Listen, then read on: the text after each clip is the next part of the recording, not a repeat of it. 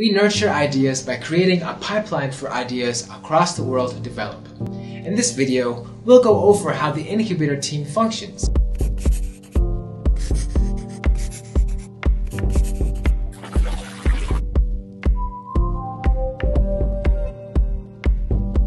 Let me start with some examples we've had in the past.